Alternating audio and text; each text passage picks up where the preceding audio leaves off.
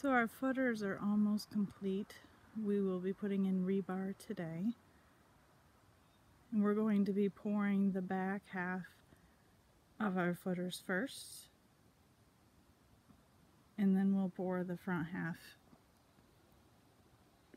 The front half has a 4-foot down frost wall, so this way the cement truck can get in to the back wall.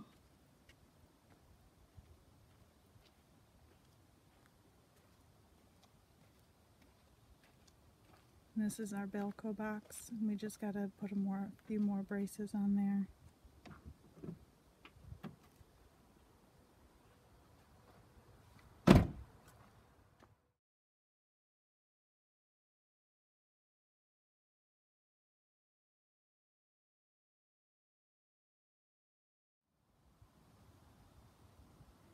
So you learn something new every day, and I learned how to tie rebar.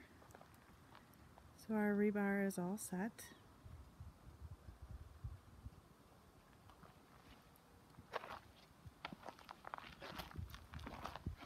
And ready for our pour.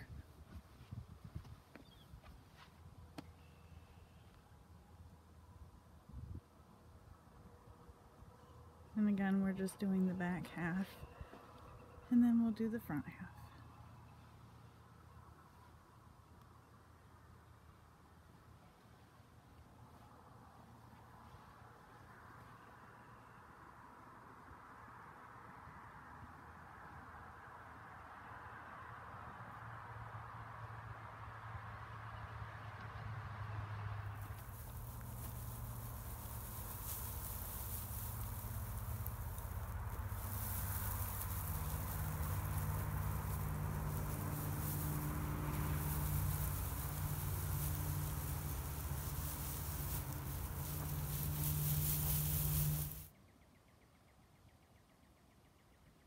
And when we got done with our rebar and had everything up there all set, we seeded some of our lawn to hopefully have beautiful grass.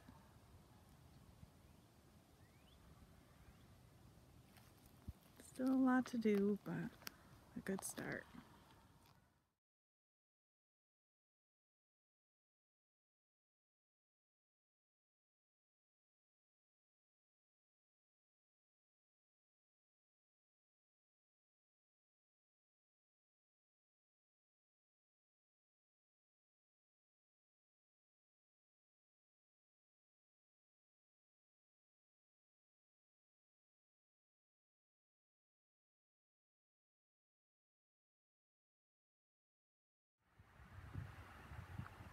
So we poured our back footers yesterday. It was a little rainy and quite cold, but I think they turned out pretty good.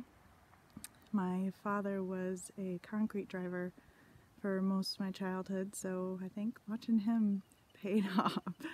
It was a fun experience. We had the help of my stepfather, and also our neighbor came over to help as well.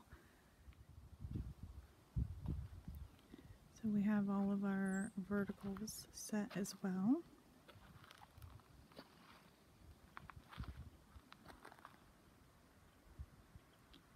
And then we have 6 pillars that go down the front as supports. So next we'll be digging out for the front footers. And again, that's going to be a 4-foot frost wall since it's a walkout basement. And we'll have 2 step downs on either side going down to that 4-foot. So that's what's next.